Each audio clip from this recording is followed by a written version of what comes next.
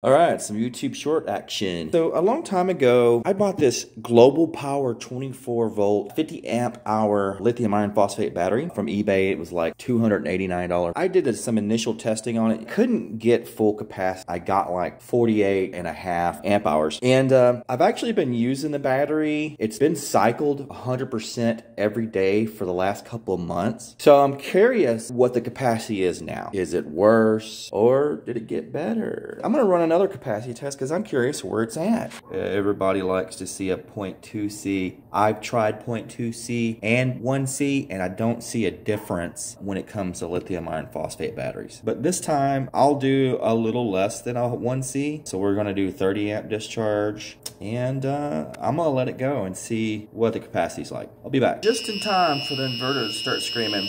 We actually got less. So we only got to 47.289. So there you go.